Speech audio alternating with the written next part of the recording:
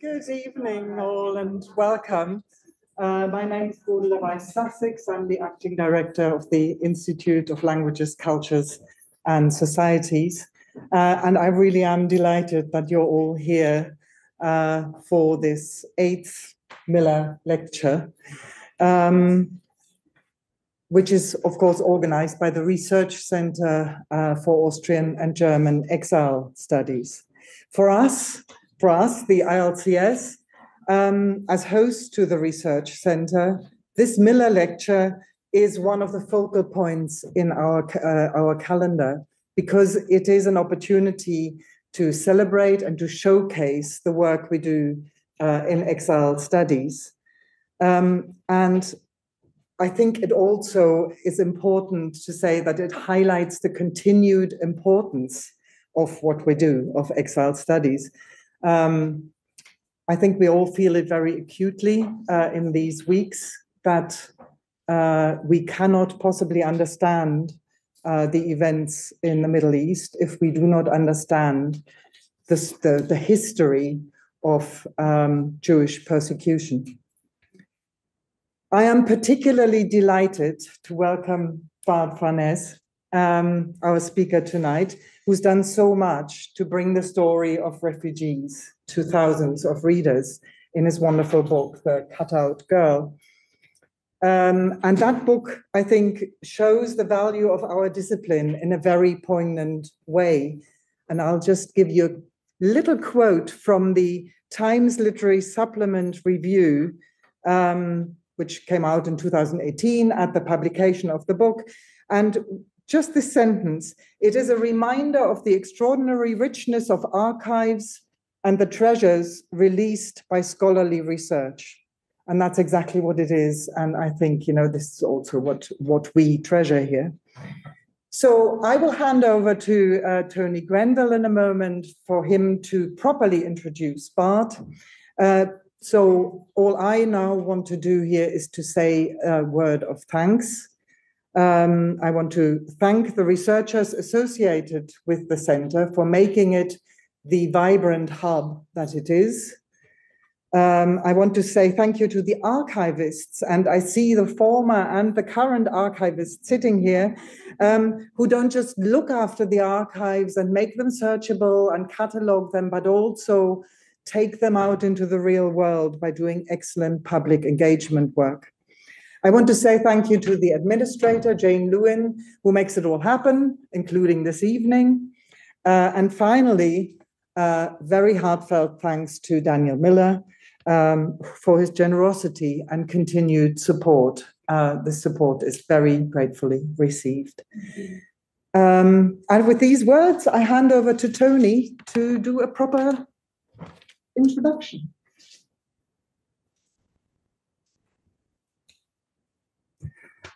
Thank you very much, Godela, and a special thanks, of course, to our speaker this evening, Professor Bart. My name's Anthony Grenville. I'm the chair of the Research Center for German and Austrian Exile Studies.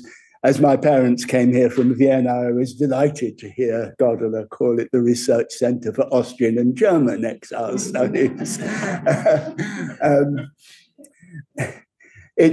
I would just like to second the thanks that Godela expressed to all those who've made this evening possible.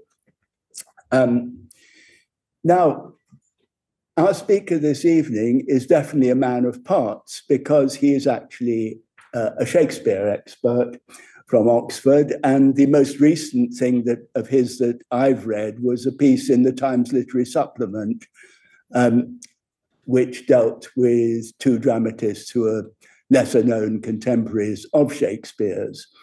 But this evening, he's going to talk about something completely different, because in mid-career, he embarked on a completely new direction and produced this wonderful book, which Godela has introduced you to, The Cutout Girl, in which he shows us the process by which he uncovered the story of a little Jewish girl who had been hidden by his grandparents during the war. A very moving story, very movingly presented. Now, people hidden during the war play a considerable part in Dutch literature, both fiction and history. The Dutch word for a person who is in hiding is onderduiker, and there are a lot of them, as I've said, written about in Dutch, probably because there were a lot of them in historical fact in Holland. Also partly because the most celebrated onderduiker in any language, that's Anne Frank, went into hiding, wrote her famous diary, and was arrested in Holland.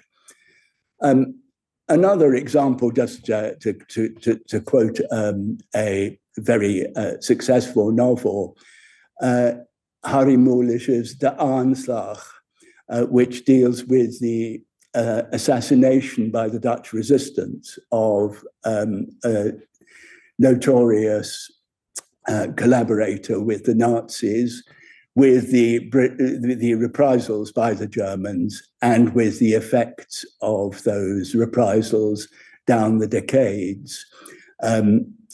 It's very skillfully and suspensefully plotted, so I won't say any more about it, except that hidden people do play a key role in the plot. This sort of what I would call historical quest literature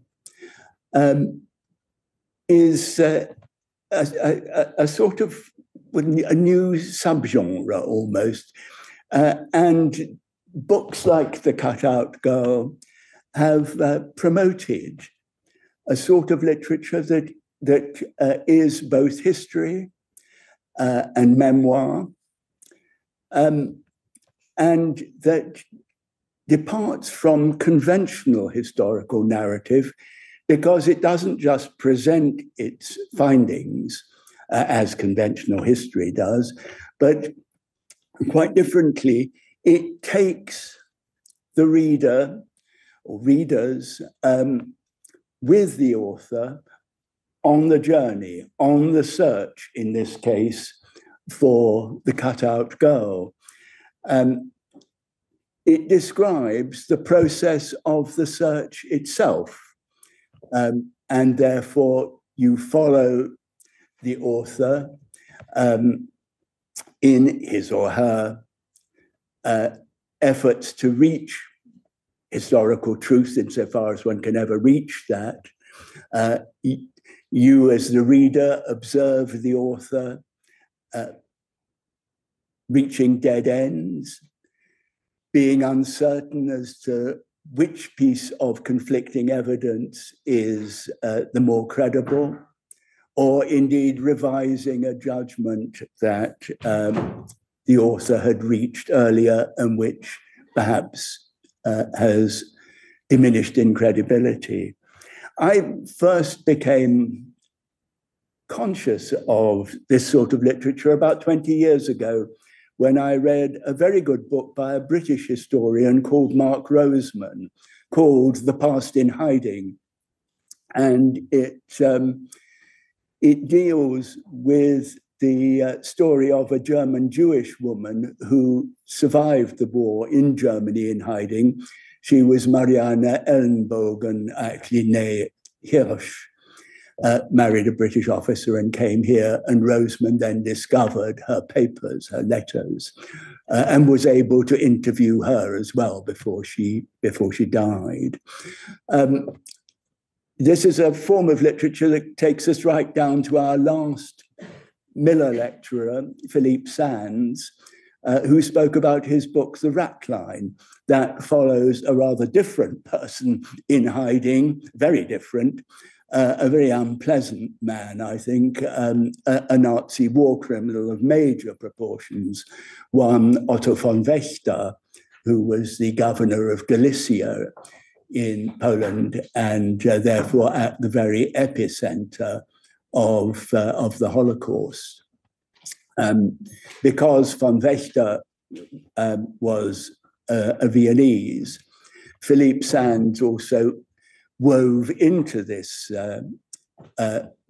book part of his own family story, because his mother comes from Vienna. I suppose that Edmund de Waal's Hair with the Amber Eyes also fits into this category, mixing in history and family memoir. Of course, this sort of literature allows for considerably more in the way of assumptions and conjectures and the drawing of inferences than does conventional history. That's not to say that it departs entirely, of course, from historical practice, because assumptions have been part of the historian's trade forever. I remember many years ago reading a splendid book, the British philosopher of history, R.G. Collingwood's The Idea of History. And in it, he wrote, I paraphrase, that if a historian had reliable evidence that Caesar was in Rome on such and such a date, and within a reasonable period of time was then to be found in Gaul, it was reasonable to assume that he'd made the journey without the historian actually needing, as it were, the sort of Julian equivalent of an Alitalia boarding pass to show that he'd crossed the Rubicon, or more geographically, probably more accurately, the Arno. Anyway, be that as it may, in historical quest fiction, as I've called it, we've moved into a sort of hinterland between history and fiction. And I'm now going to invite Bart van Es to explain to us the differentiation between memoir, Holocaust fiction, and truth.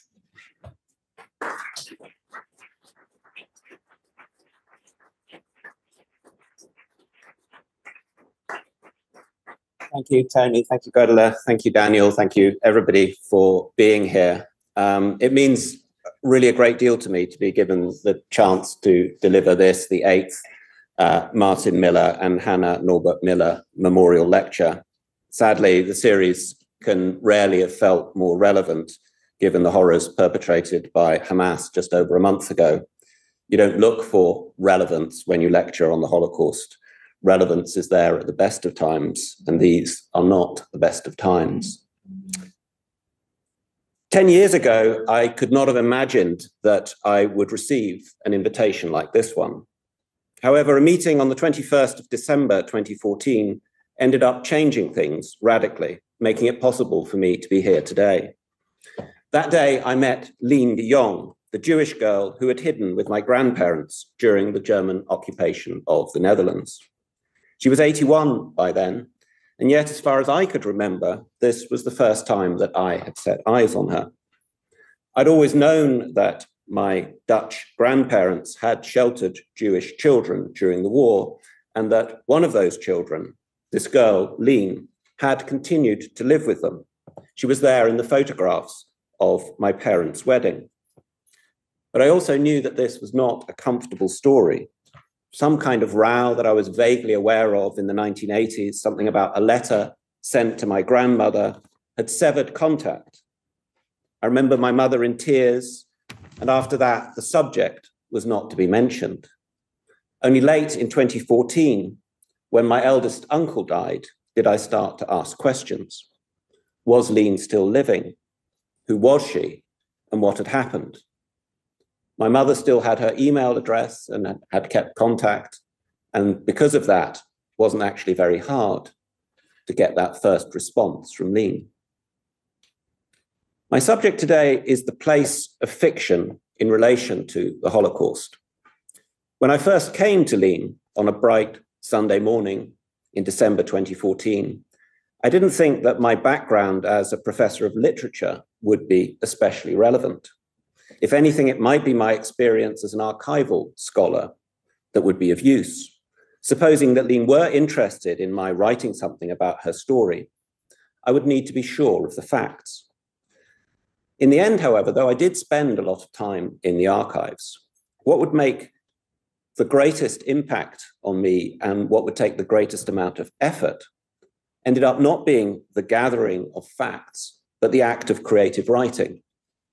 Writing dialogue, plotting, working with metaphors, developing a literary structure.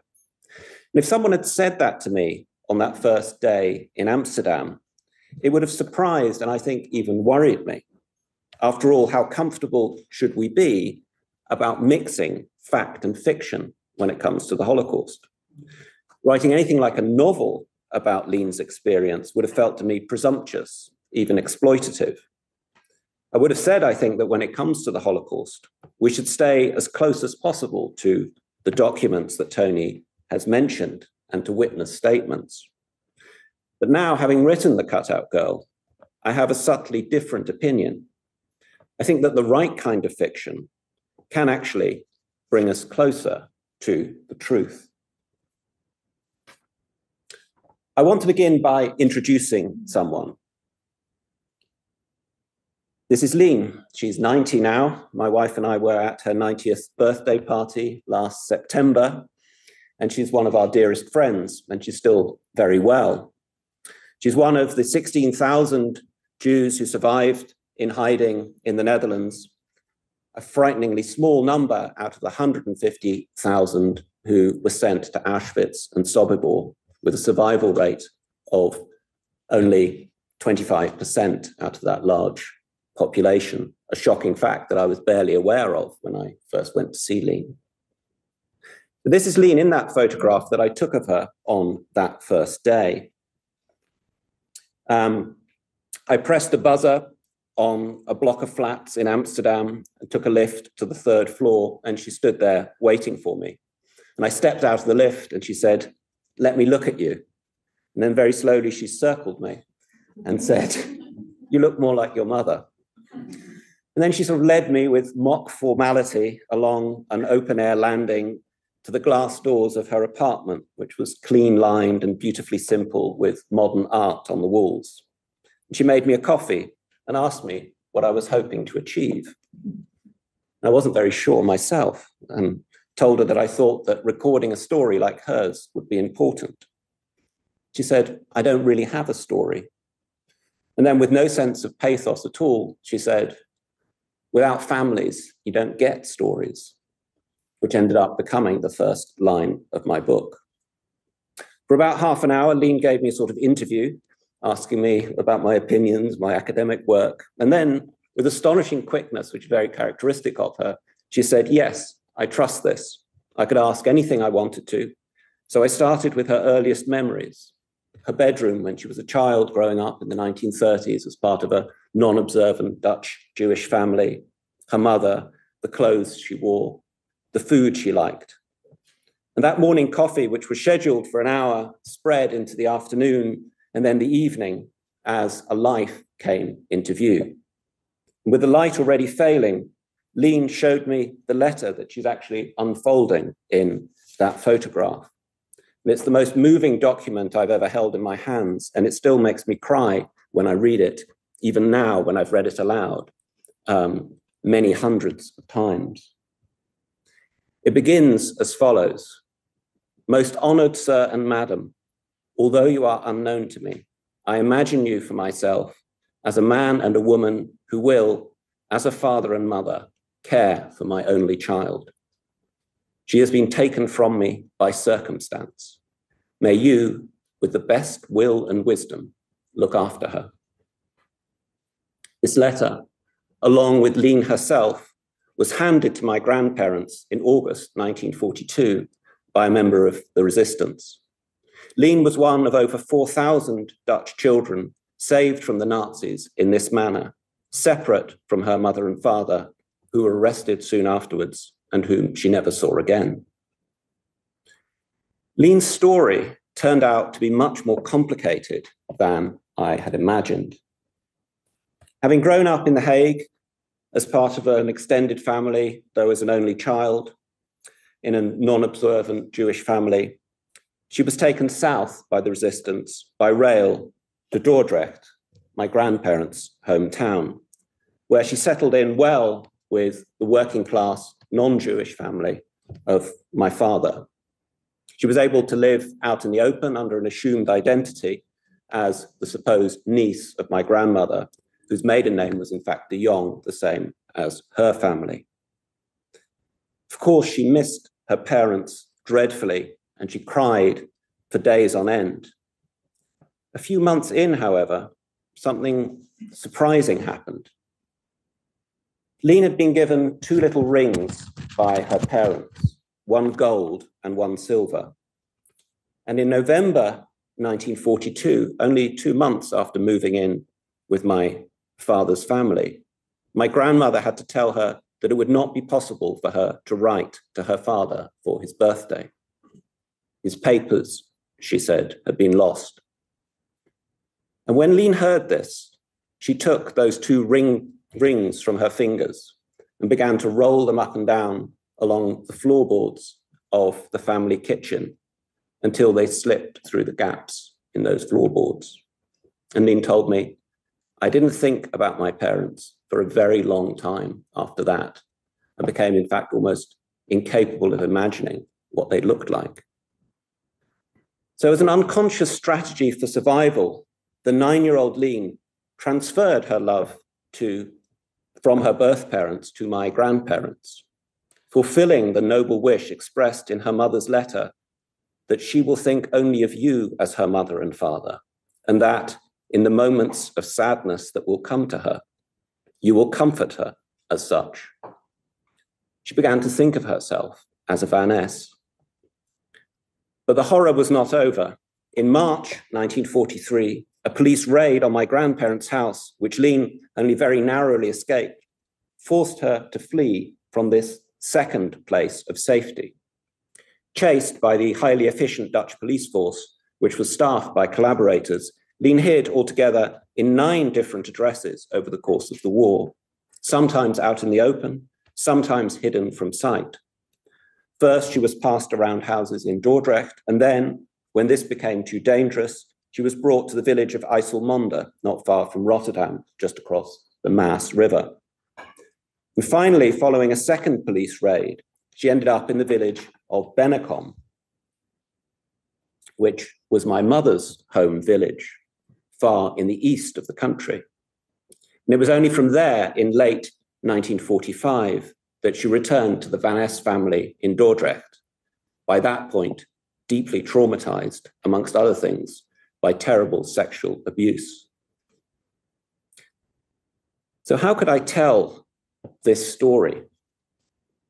How could I connect that story of suffering to that modern, sprightly 81-year-old whom I had just met? One immediate problem that struck me as a potential writer was that Leen's memory became less and less reliable as she progressed through the war years.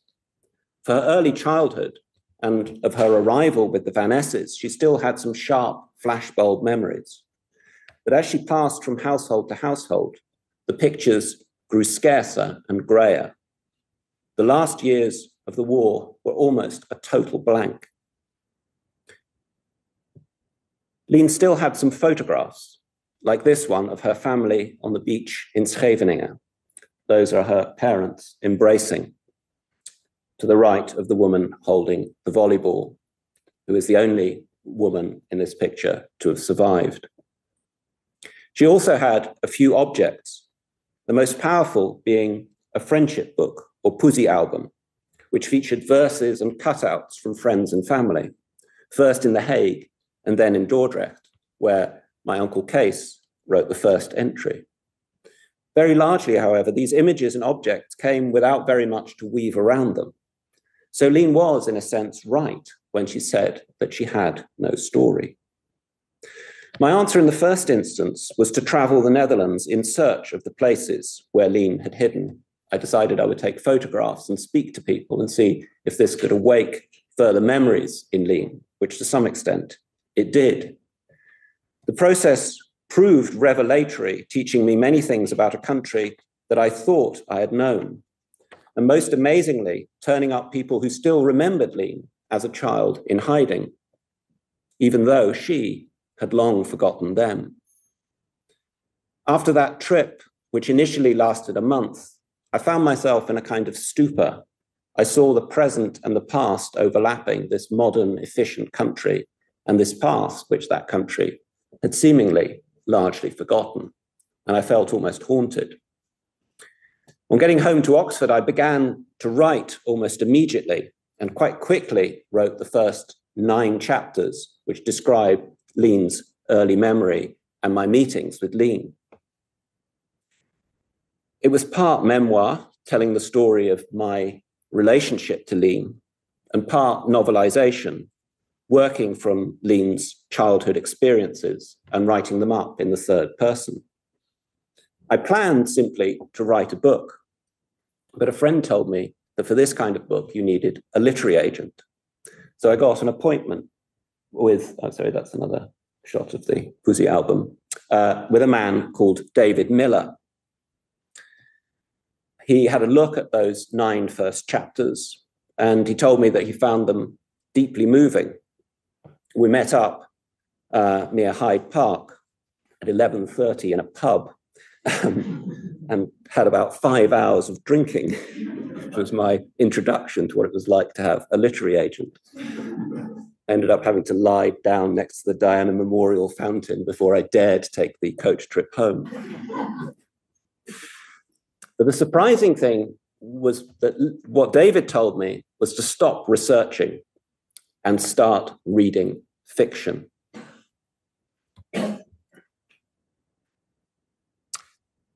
Now, there are, I think, some various ways in which the term Holocaust fiction, which is now actually a set search term on Amazon, should spark the distrust of serious readers. Simply at the presentational level, there's something homogeneous about these books. Barbed wire, the Auschwitz gatehouse, stripes and Jewish stars used almost as a kind of logo. In some cases, such as, say, Limor Regev's The Boy from Block 66, the narratives are based on genuine stories of survival. And in others, such as Tom Reppert's The Night at Midnight, they are pure historical novels.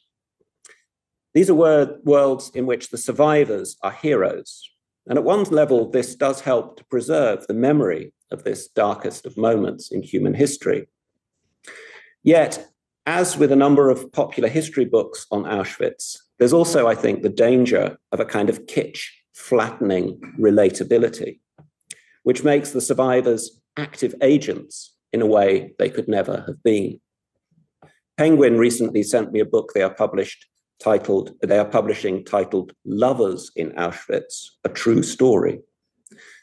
Now, such work may or may not be well-sourced or well-written, but the kind of access that it gives us to that past is always going to pale in comparison to the scale and horror of the Shoah. The most famous of these fact fiction books is The Tattooist of Auschwitz by Hannah Morris, seconded by John Boyne's The Boy in the Striped Pajamas, which have each sold more than 10 million copies, their authors going on to write sequels. Morris's book is said on the cover to be based on the powerful true story of Lale Sokolov.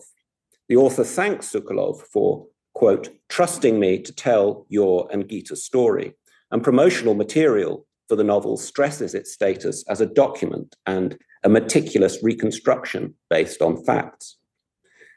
The interviewee, however, died 12 years before the story was published, and no transcripts of any contact with Morris have ever been released.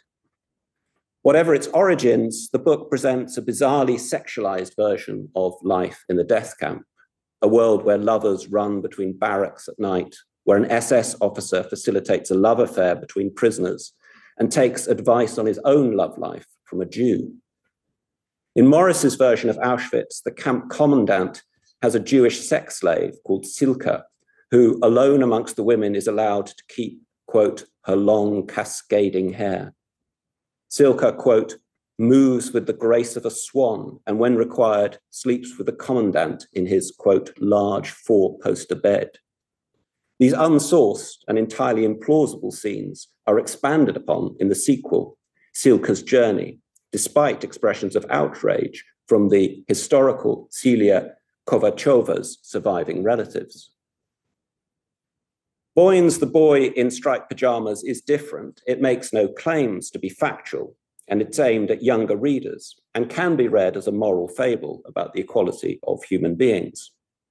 All the same, 3/4 of readers of the book in surveys believe it to be based on a true story, when it is again a radically inaccurate portrayal of both Auschwitz and wartime Germany. In the world of Boyne's story, children, of whom there were actually very, very few in Auschwitz, are free to roam the camp and break with ease through a single perimeter fence. The child of an SS commander is presented as having no notion of anti-Semitism. And as with the tattooist, there's a problem here with the novelist wanting to place a modern story with a relatable modern protagonist in a pseudo-historical setting. Now, David Miller did not tell me to read The Tattooist of Auschwitz or The Boy in the Striped Pajamas. He told me to read a half-dozen classics of post-war European fiction. Fred Ullman's Reunion, Harry Mulick's The Assault, which Tony has mentioned, Willem Frederik Hermans's The Dark Room of Damocles, and above all, the much celebrated trilogy of books by W.G. Sebald, Austerlitz, The Emigrants, and The Rings of Saturn. These are very different books from those by Morris and Boyne.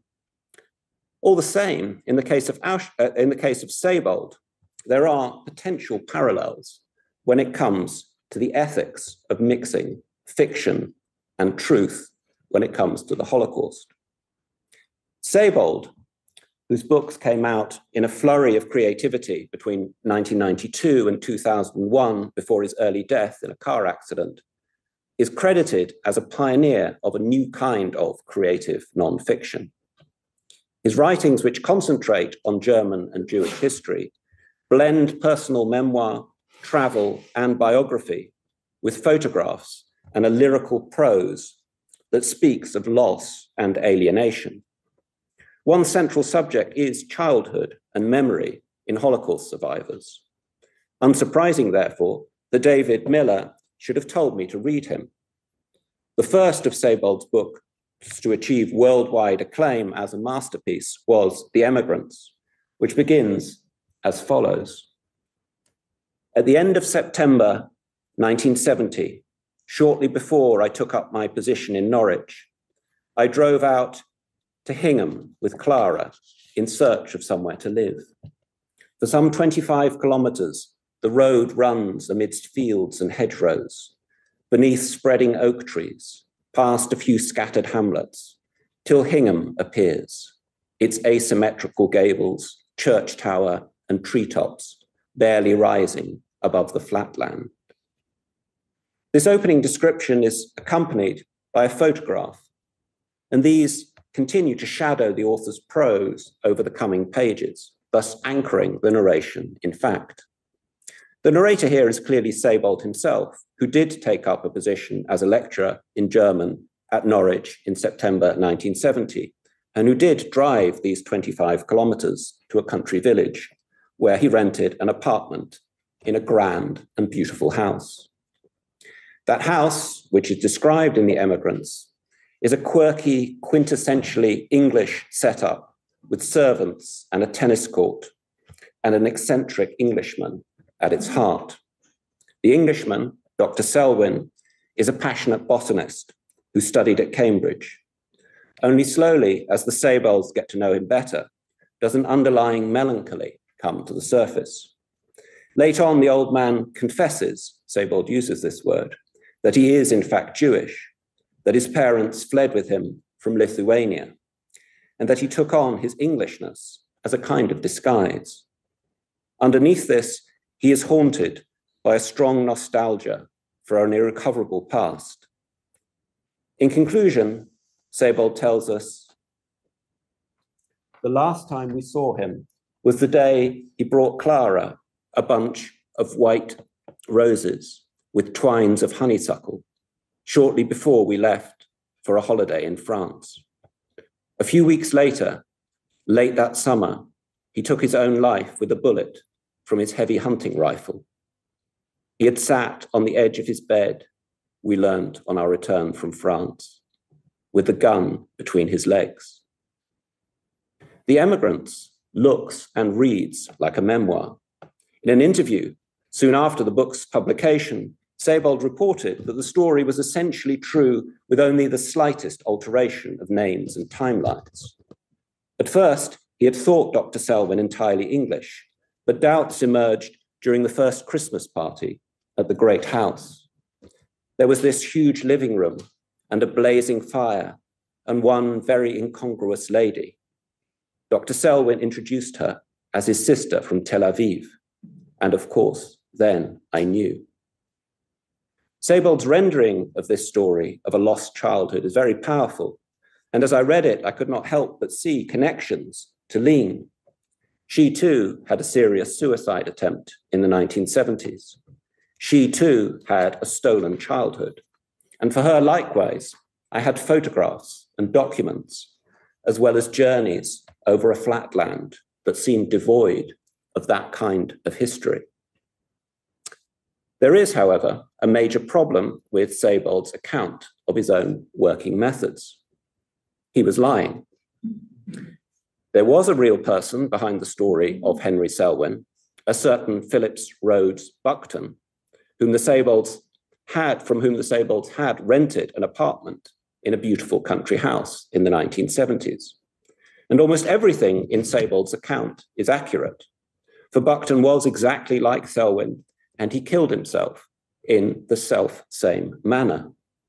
Only, as Carol Anger discovered only years later, Phillips Rhodes Buckton was not, in fact, Jewish, and his suicide had nothing to do with the Holocaust. It comes as shock when you realize that Sebald's works are fictions, because nothing in their presentation makes this explicit. Sebald knew Philip Buckton and used a great deal of his former landlord's biography to create the fictional character, Dr. Henry Selwyn, the Holocaust survivor, and then claimed that story as real. When Buckton's family read The Emigrants, they were deeply shocked. Moreover, Sebald knew several genuine child Holocaust survivors whose stories he used unacknowledged, sometimes lifting whole passages from diaries and deploying them in his fictions, altered but still recognizable. Again, there was outrage from several of these subjects. Carol Anger's superbly documented biography of Sebald, Speak Silence, reveals that the author constantly played fast and loose with the distinction between fact and fiction, not only in his creative writing, but also in his interviews and academic publications. Sebald invented footnotes, doctored photographs, and repeatedly used the lives of real people, making them Jewish when they were not, or vice versa. He peppered these publications with documents such as diaries and postcards without clear attribution or labeling, repeatedly anchoring the story in a seeming truth. Sebald is a far better writer than Heather Morris in The Tattooist of Auschwitz, but is his project ethically any different? With Morris, at least, you know that you are getting a fictionalized version of a true story. With Sebald, everything is hazy, both inside and beyond the books he publishes. For a non-Jewish German to do this, a German who incidentally repeatedly attacked the Allied bombing of his own country, feels like a dangerous step. Now, in the light of what I've said about Morris, Boyne, and Sebald, it's tempting to reach for absolutes. Surely we need some clear lines of division. Fiction should be labeled as fiction. Truth should always be anchored in scholarship and concrete evidence. Facts should come with footnotes. Photographs must be labeled. There ought to be timelines, maps, documents should never be altered from their original state. In a world where false news is increasingly prevalent, where conspiracy theories proliferate, where trust in institutions is in abeyance, all forms of blurring between fact and fiction when it comes to the Holocaust feel like luxuries we can't afford. As an historical scholar and someone deeply invested in archives and verifiable knowledge, I have a lot of sympathy for that line of argument. Truth, however, is somewhat more complicated than the mere accumulation of facts. When I talked about Lien and her story as a Jewish girl in hiding in the occupied Netherlands, the first name that came up in conversation was, of course, that of Anne Frank. Lien's future husband, Albert, who also survived the occupation in hiding, actually knew Anne Frank and was there at the birthday party where she was given her diary. He appears in it very briefly. We are told that he jumped a year and that he's really clever. The diary is now the single most important individual Holocaust testimony. It gives the world a vivacious, real person through whom we can understand the Holocaust at an emotional level. And the Anne Frank House in Amsterdam has become a site of pilgrimage as well as an important museum. The diary's authenticity is beyond question. But things do get more complicated when we ask ourselves where the source of that authenticity lies. Most people will read the diary as an artless personal testimony, and I see no problem in that. When we look closer, though, we find that the division between fact and fiction in Anne Frank's diary is not so simple. It is, in fact, as much a work of art as it is an historical document. Anne Frank received a blank lined book with a clasp and a cloth cover on her birthday on the 12th of June, 1942, the image there. And she began writing in it straight away. On the first page, she glued a photograph of herself, along with the words, "Gorgeous photograph, isn't it?" using 4 exclamation marks for emphasis. Thereafter come the famous words that now begin the standard edition of the diary. I hope I shall be able to confide in you completely, as I have never been able to do in anyone before. And I hope that you will be a great support and comfort to me. What comes next, though, in the cloth booklet is not like a diary.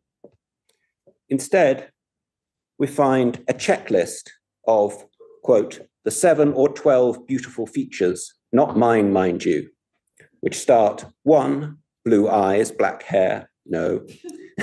Dimples in cheeks, yes. Dimple in chin, yes. And end finally on 12, intelligent, brackets, sometimes.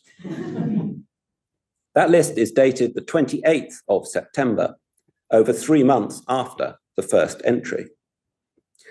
As with Anne's comment about the gorgeous photograph, the checklist will be unfamiliar to most modern readers of the diary, because both have been excluded in the edition we are used to reading. So the diary, which can seem and maybe needs to seem like a simple document, is in fact a layered creation in which Anne herself played, in fact, only the principal part.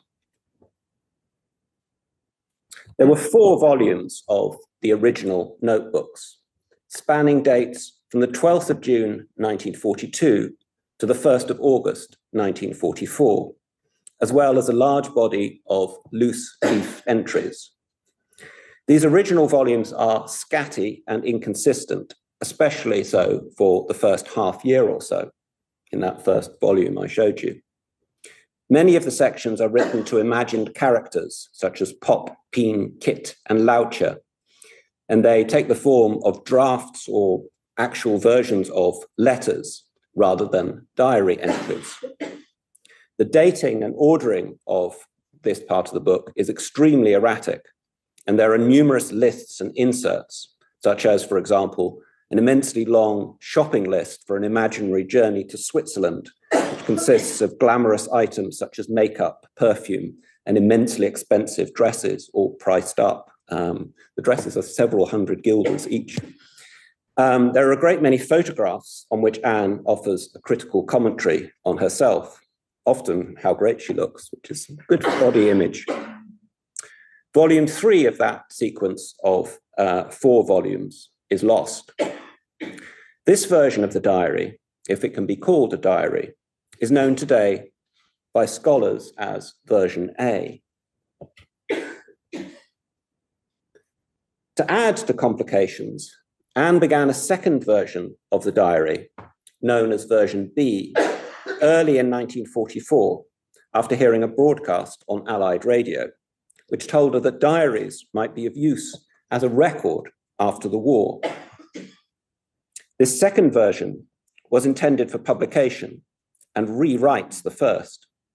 It's much more serious-minded, including clear descriptions of anti-Jewish measures, and has detailed descriptions of the hidden annex. It also gives Anne a more consistent and less flighty persona. It fixes the dating, which had been very erratic in the original volumes. It removes the sexual and personal details and makes the whole thing a much more conventional diary, now addressed to Dear Kitty. So it's quite different from that original book. The entry for the 24th of June, 1944 in version B, for example, reads as follows.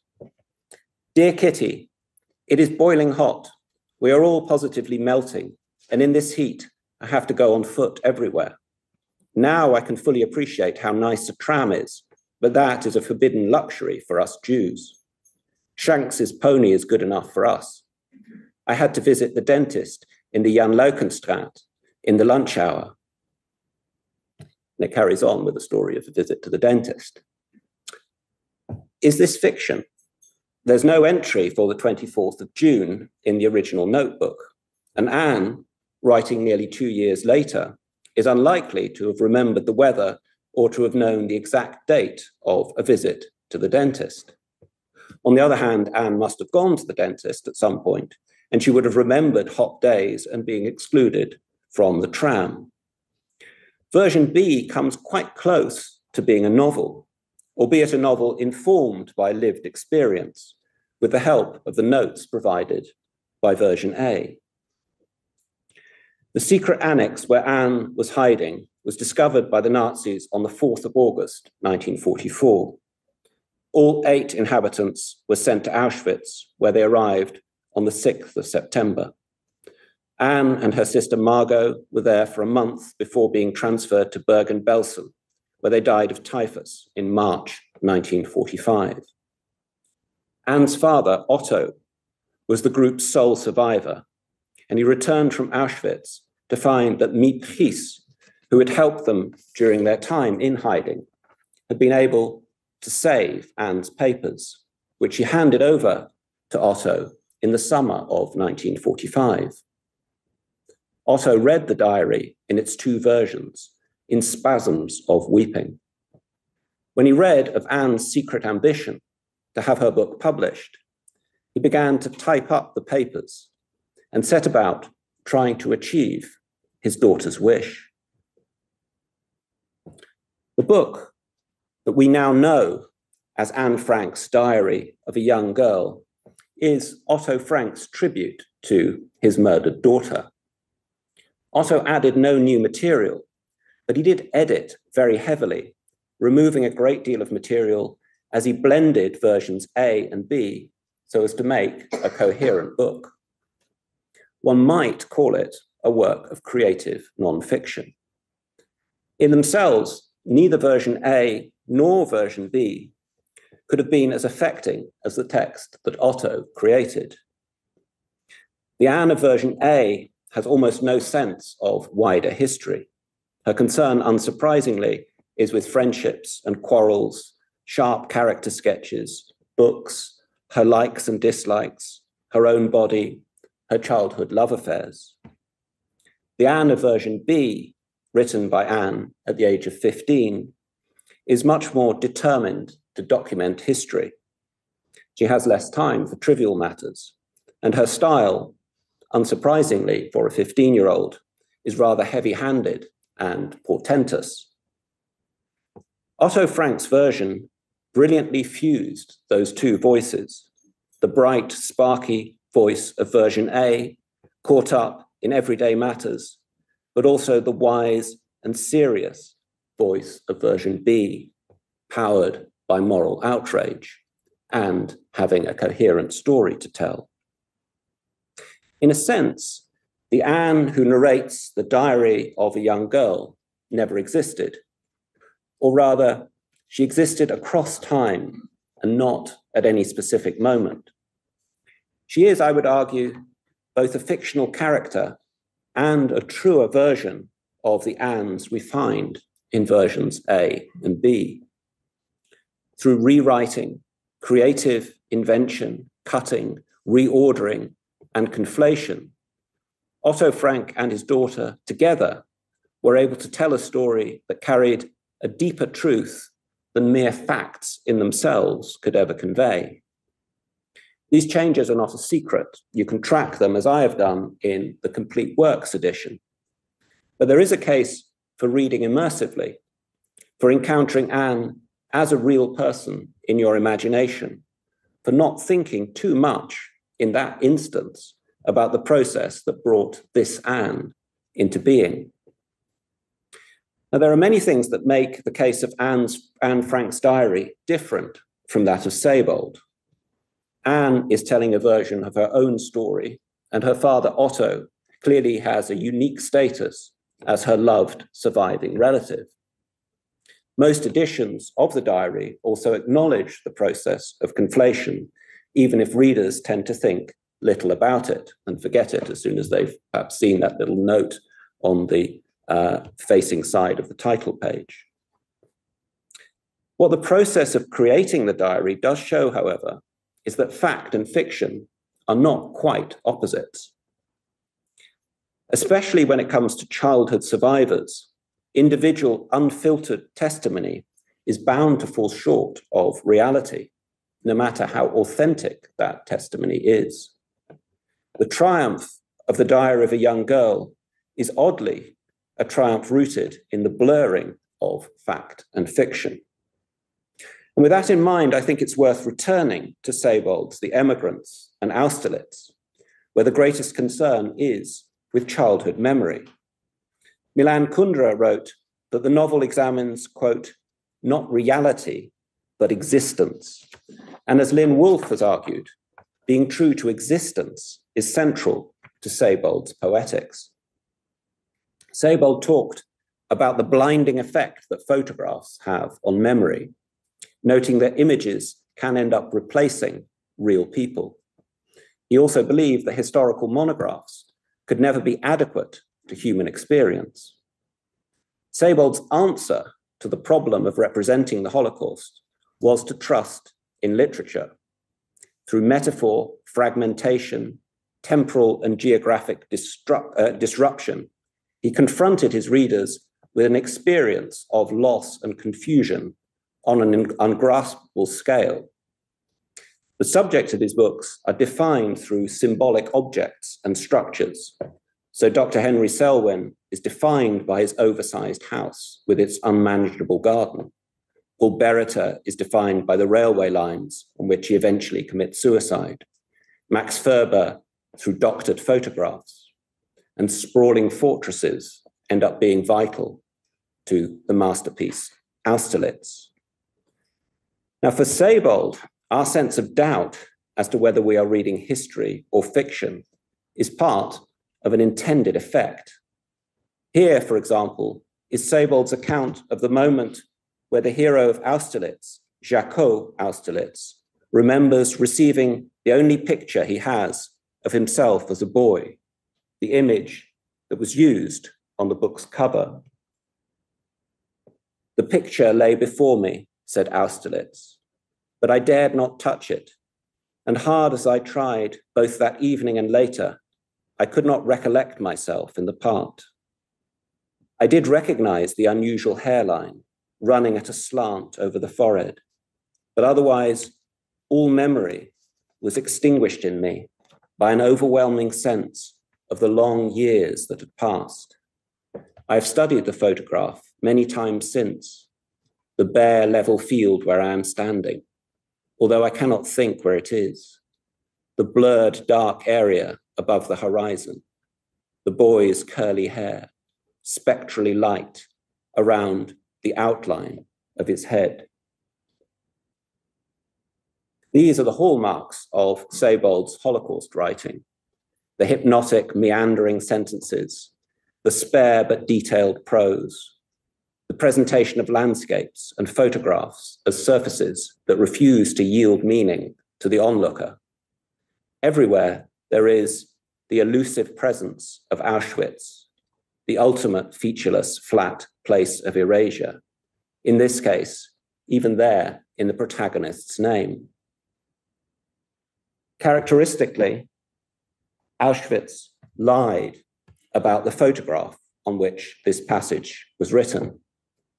In interviews, he claimed that the boy, while not called Austerlitz, was a genuine survivor of the Kindertransport, when in reality, as James Wood later discovered, it was simply a postcard from a Manchester shop. Sebald reveled in such deceptions. In life as well as art, he seems always to have had a highly elastic notion of truth. It is possible that this personal oddity made him a better writer, though I cannot say it made him a better person. His case is much more complicated than that of Anne Frank, where all the motivation is obviously genuine and pure. We can, though, learn things from Sebald's fictions. They are able to take us to a more nuanced truth. Sebald did interview many Holocaust survivors, and some Holocaust survivors were happy with the way that he created those fictions.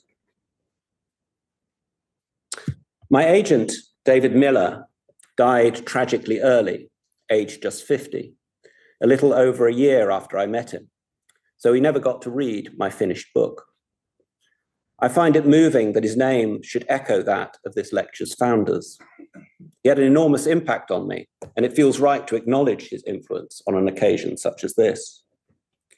When I first met David, I'd written 9 chapters of Lean's story in a version that was then called the Scrapbook. And it alternated a memoir of my friendship with Lean with a novelization of her memories. I had done a great deal of archival research, and my conviction was that historical truth should come uppermost. Dutch collaboration, the shocking 75% death rate, the documentation that proved Lean's story was true, dates and sources, including those of her parents' murders in Auschwitz. In the first chapter of that original version, I introduced myself very clearly, explaining my credentials and my personal connection to Lean. The book I eventually wrote took shape under the influence of fiction, not only Sebald, but also Hermans, Mülich, and Ullmann. It is shaped by metaphors, first of all that of the cutout. Like those cutout girls in crinolines in her Pussy album, Lean had been scissored and pasted from one place into another, and this had happened again and again over the course of her life. The repeated displacement had affected her sense of memory. Thus, for the early part of the war, Lean still had those vibrant mental pictures, such as that of a small family gathering, organized by her parents in their little flat, which was held on the night before she went away. Lean sat on the laps of all of the adults, and she behaved very badly, and yet she was not told off. That gathering was her own farewell party, but she as a child did not know this till afterwards, though perhaps she sensed it at some deeper level. The things that Lean remembered were lodged in her mind because she felt connected to people. But as the war progressed, as she was passed and passed between more and more households, her memories lessened. The images of the past became black and white, and then vast expanses of blank. Even afterwards, as an adult, she tells me, she finds it hard to remember dates, times, or places with any precision. So paradoxically, to be true to Lean's story, I needed to cut out some of the facts and also to disrupt the distinction between the imagined and the historical. In my new version, retitled The Cutout Girl, I left things hidden. Instead of immediate clarity about who I was, there were descriptions of the Dutch landscape, of the beauty of Lean's apartment. There were metaphors of warmth and color versus darkness and cold. On the printed page, I wanted the photographs to stand in space without either dates or labels. There would be no bibliography, no timeline, no family tree, no maps or diagrams, no suggestions for further reading. These absences were important, and so was the prose style, which should slip almost unnoticed between omniscience and Lean's own occluded vision. Most crucially, there would be whole chapters that conjured Lean's childhood journey, her witnessing of the market garden parachute landings in Arnhem, her conversations, the games she played, the clothes she wore, her narrow escapes from the police. Only afterwards would I tell the reader, in a way that might shock them, that Lean remembered nothing of this. These scenes, one could say, were fictions, but they were grounded in truth. To write them, I used the eyewitness testimony of others and then placed the Lean that I knew in those situations. I tried to universalize Lean's experience, making her just one more cutout girl amongst the thousands, turning her loss of memory into a metaphor for the national amnesia in the Netherlands about the war. I've called this final part of my lecture Beyond the Cutout Girl because, as I said at the opening, meeting Lean has changed me, personally, but also professionally. I met her as a Renaissance literature professor. A quiet return to that old form of scholarship now feels impossible. Footnoted academic articles and monographs are an important form of truth, all the more so in a world of internet conspiracy theories. Yet there is also a form of truth in that new kind of writing to which Tony's referred, pioneered by authors like Sebald, which blends the factual and the creative. My most recent book is a non-fiction novel set in Shakespeare's England. And at Oxford, I'm currently part of a team designing a new master's course in creative non-fiction. A number of recent books by European writers, for example, Antonio Sciurati's M, Son of the Century, on the rise of Mussolini, offer what seems to me transformative insight into the mindset that made the Holocaust possible. Insight that mere history, however detailed, cannot achieve. This kind of writing is starting to look like the new frontier of literature. The recent awards of Nobel Prizes to writers such as Olga Tokarczuk, Annie Ernaux, and Jon Fosse are an indication of that. Compared to the vast body of historical work on the Second World War, literary writing is always going to be a minority interest. It demands stringency from both reader and writer alike. Still, I believe that those who wish truly to understand the Holocaust, in as far as this is ever possible, need also to encounter literature. Lean's insight that without stories, without families, you don't get stories, seems to me profoundly important. Stories are unreliable and sometimes wildly implausible, but they are also funny, tragic, human, and resonant. And for that reason, they can carry deeper and richer truths than mere facts. Thank you.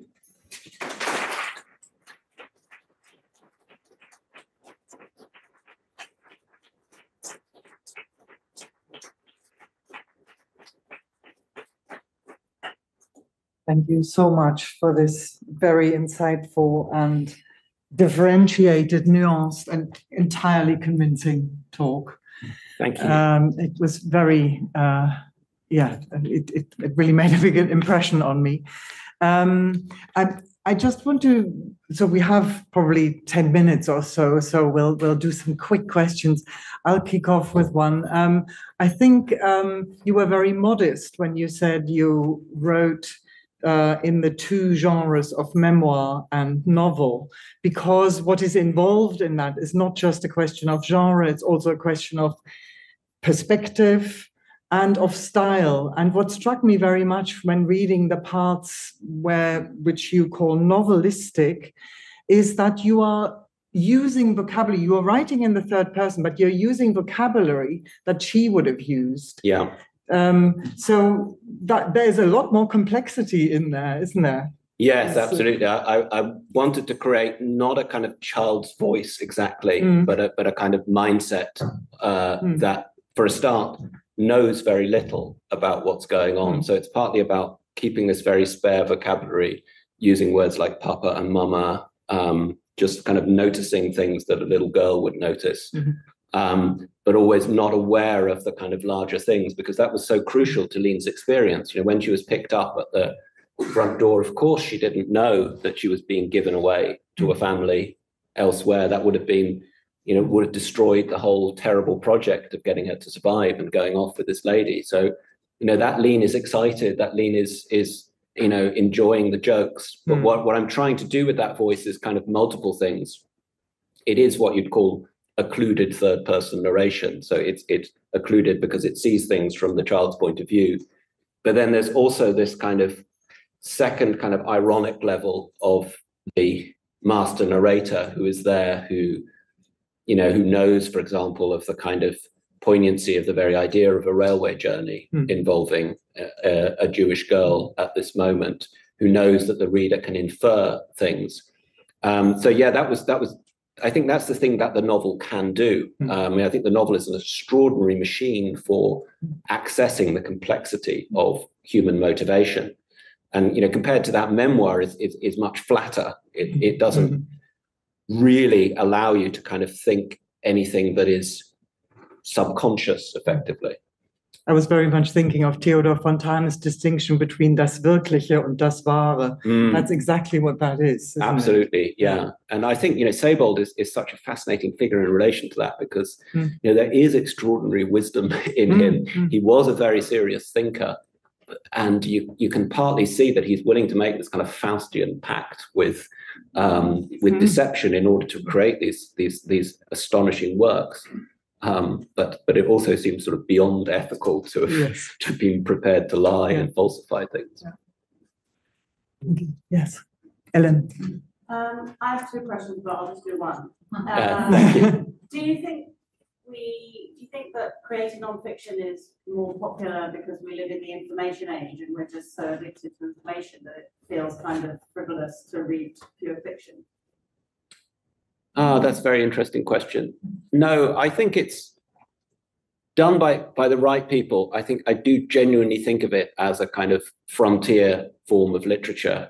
I think a lot of the serious writing that's being done at the moment is in this very demanding area where you actually make a kind of sincere contract with the reader to try and achieve the kind of higher form of that Wirkliche notion, the higher form of truth that is possible through imaginative engagement with basically the embodied nature of being a human, as well as the kind of historical sense of what's going on around you. So I think Karl Ove Knausgaard, some people don't like him, I think it's written a masterful series of novels in the My Struggle series about his growth as a person. These are Norwegian novels. It's also very serious treatment of Norwegian Nazism if you actually read the 6 volumes, and his family's collaboration.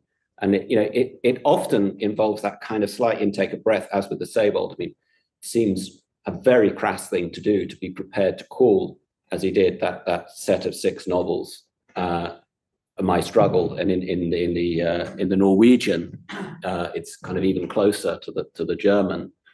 But I think almost all the most important current literary fiction is being written in this overlap form. So Annie Arnaud is a good example, the most recent Nobel winner, or Jon Fosse, who won it this year, but Annie Arnaud the year before.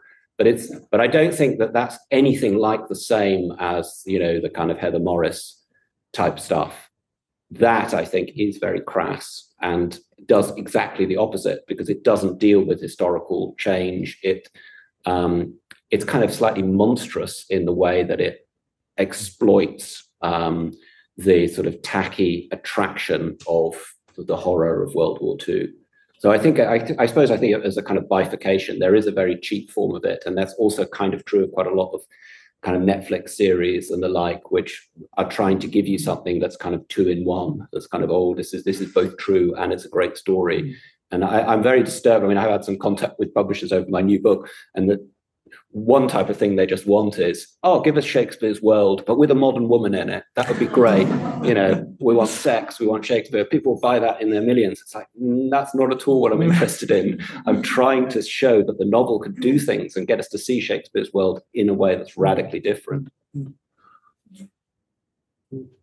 One quick, oh dear. One quick last question, I think. Yeah, Andrea? Well, I'm not sure if that's like quick to answer. It's about rape in the book. Very difficult to read. It was very brief in the house, and it kind of foreshadows what then happens with the Est family. Yeah, and that does remain a sort of unclear mystery in the book. And I was just wondering, since you so strictly described how you write, how did you go about in that rape sequence? Yes. And how does it connect to?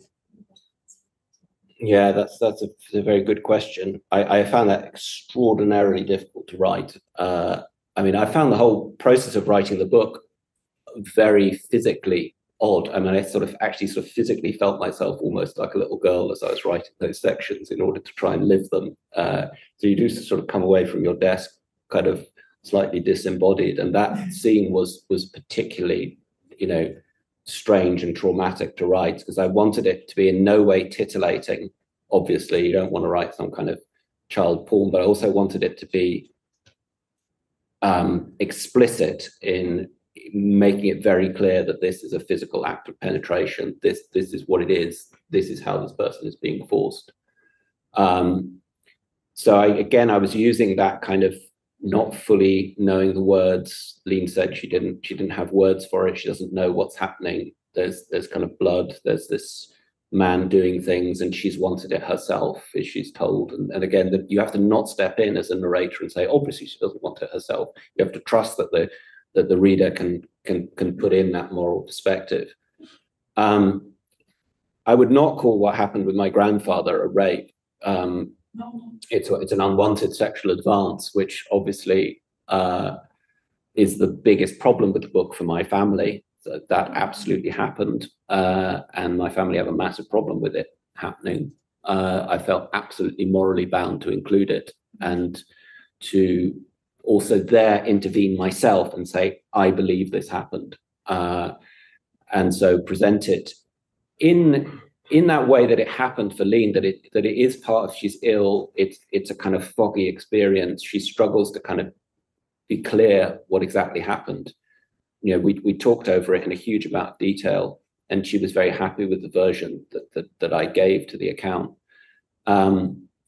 It's very important that people kind of read the book kind of carefully and not see that as the entire solution to the problem of what went wrong with Lean. But yeah, I mean, say my father, yeah.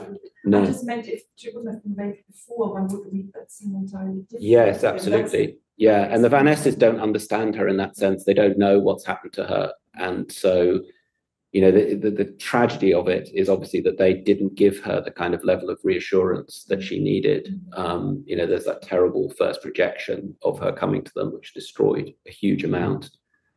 But then hopefully we also see things from the Van Ness perspective, that they are getting an immensely difficult girl back who they can't even begin to understand, this gloomy, traumatized child, and that they've had a tough war too. And you take someone like that into your family, and it is a kind of shadow on everyone. And she does say, you know, I was too much for them. I was a burden. So, you know, there's that terrible repercussions of the act in families as well. And, you know, everybody's got families where people don't talk to each other anymore. And So in a way, it's a very small-scale family event that people row. Thank you so much for your very thoughtful and honest talk and answers. A round of applause again.